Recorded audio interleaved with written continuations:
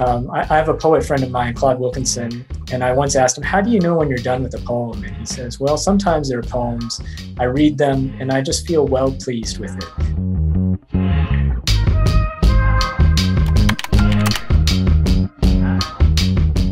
Honestly, it didn't happen until February 2018 that I felt like I figured out a path for this.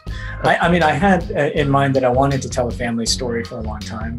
Yeah. And in my mind, I would often think it's going to be a family story that starts in Korea, and it's going to be expansive, and you see like the Korean War, and it's epic.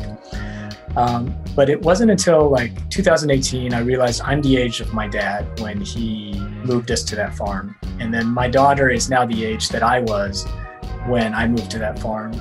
And there's a resonance about that, about where I find myself in life now. Like I could understand more my dad's story of what he was doing. And that helped a great deal. And I thought, I guess this means I'm ready. Like I know how to write a script about this stuff because I really feel something about it.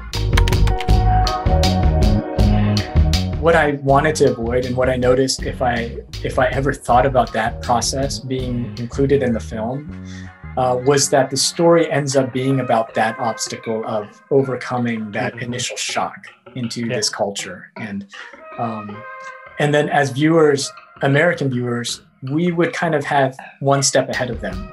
Well, we know what it takes for you to be one of us. You know, the standpoint of watching the film changes. But if they are already in America and they're just starting a journey into something completely new in another part of the US, I felt like we're more on equal terms with this family as American viewers. So that meant a lot to me. And I felt like it allows American viewers to see this family as a human family rather than as an immigrant family. It's miles different. The good thing is, like, I feel like I've gone through enough films now. Like this is my fourth feature where I built in that sort of heavy guardedness that this is just not going to live up to what I have in my mind. What in my mind is this grand masterpiece, and this is going to be a mess, you know. So I had that out of me. But honestly, as we were making it, like I started to find myself like stunned with the actors. I was like, wow, they are doing things that I could not have expected.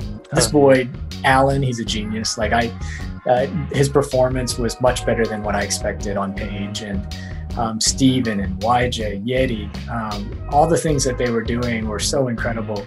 It's like everybody was adding their best work, and it was better than I could have expected or imagined. And that's when I thought, this is the way it needs to be from here on out. Like I really need to be pushing for everyone's participation in providing their best work. And if I am enabling them to do that and harnessing it into this one project, it's going to be better than what I expected.